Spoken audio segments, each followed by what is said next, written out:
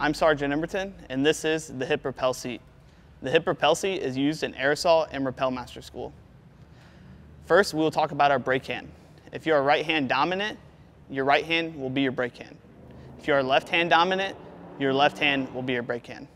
I will be tying the seat as a right-handed rappeller. The first thing we will do is take our two ropes and marry them together. This will fold the rope in half. Now, we will find the middle of the rope. When you find the middle of the rope, you will create a 3 to 5 inch bite on your non-brake hand side and extend your arm. First, you will bring that 3 to 5 inch bite to your side. Now, you will extend the ropes on both sides of your body.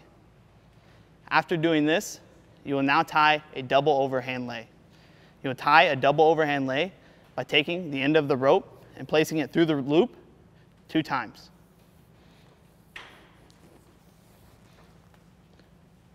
After you have tied your double overhand lay, you will tighten it at your navel and let the ropes fall in front of you. Now, you will reach behind and through your legs, grabbing both ropes at the highest point possible. You will take these 2 ends of the rope and route them from sky to ground towards your spine to create 2 half hitches on the waist rope. Now that your hip rappel seat is tight, you will bring the ropes in front of you and tie a square knot on your non-brake hand side. You would tie a square knot by going left over right and then right over left. Once you have tied your square knot, you will now tie 2 overhand knots on each side of the square knot.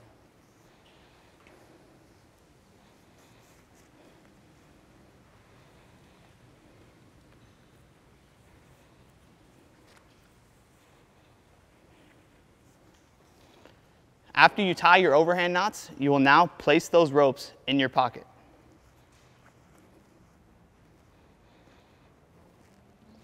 After you have placed those ropes in your pocket, you will now secure your carabiner. With your carabiner fully unlocked and opened, you will bring it close to your body and around all 3 ropes. Once the carabiner is around all 3 ropes, you will now rotate it to where the locking gate is facing you and leave it open. You have now tied your hip rappel seat. Test standards. The hip rappel seat is tied in 90 seconds or less. Now, some things that will get you no-goes. Your carabiner, it has to be around all ropes. Your carabiner will not be through the overhand lay. Your overhand lay will be above your belt. You will have a proper overhand lay, and you will count 5 high points. 1, 2, 3, 4, 5. This ensures that you have a proper overhand lay. You will ensure that your carabiner does not touch your square knot. Now, you will ensure that you have a proper square knot. You will also ensure that you have 2 proper overhand knots.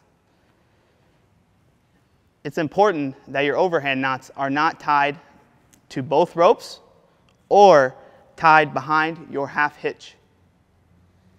Your ropes need to be in your pocket. Next, we will ensure that your leg ropes are not crossed. Lastly, you will ensure that you have 2 proper half hitches.